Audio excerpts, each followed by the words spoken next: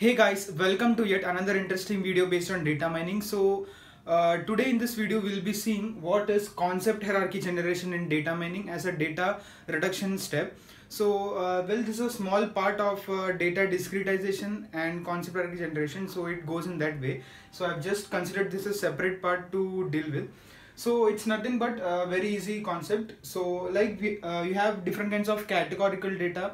You have some kind of spatial data, discrete data and distributed data.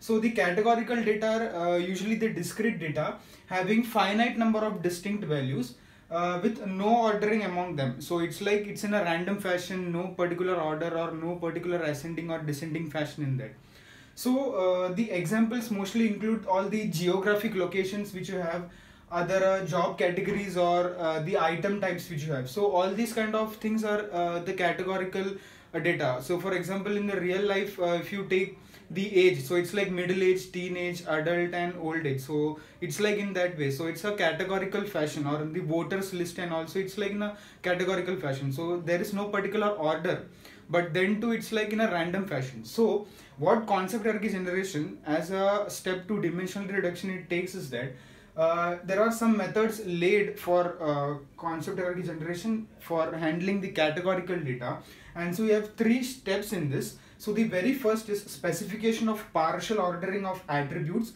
explicitly at the schema level, either by users or experts. Now just forget about the title, it's written in that way. Let's come to what this actually does. So consider a relational database you have, or a dimensional location of data warehouse. Now that data warehouse may contain the following group of attributes, some random kind of data like street, city, province, state, country, continent, etc.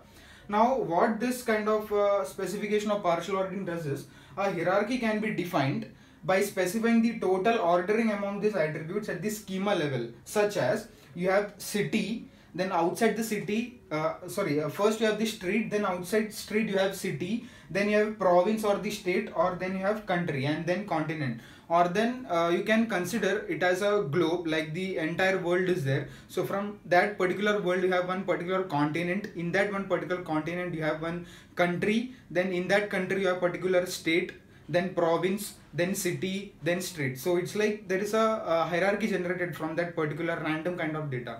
So there that partial ordering comes into picture. So that's what it basically means.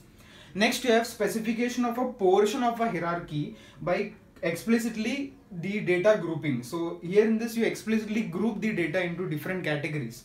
So this is essentially the manual definition of a portion of concept hierarchy. There is no particular default definition, but what it does, user actually creates it in a particular random manner. So we explicitly specify groupings for that, for small portions of intermediate data levels.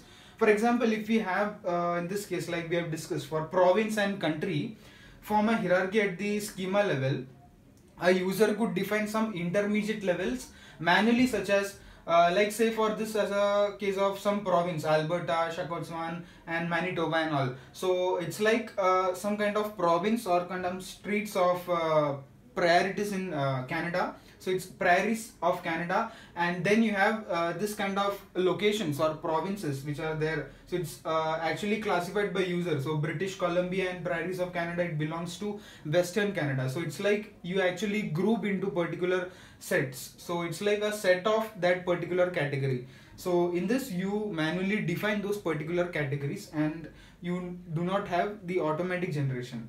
But in order to have an automatic generation, you have specification of a set of attributes but not of their partial ordering. In this you had the partial ordering, but in this you don't have any partial ordering. So what you do, a user may specify a set of number of attributes forming a concept hierarchy but omit explicitly the partial ordering for that. So what it does, the system has to automatically generate or auto suggestions. Like for example, if you type some kind of Word files, or in Microsoft Word, is like some kind of spell errors or grammar errors might occur at certain times. So what it does, it automatically suggests or how the sentence frame or it should be structured in that way. So the system then try to automatically generate that attribute ordering so as to construct a meaningful concept hierarchy. So this is all about this thing, that is specification of a set of attributes but not of their partial ordering.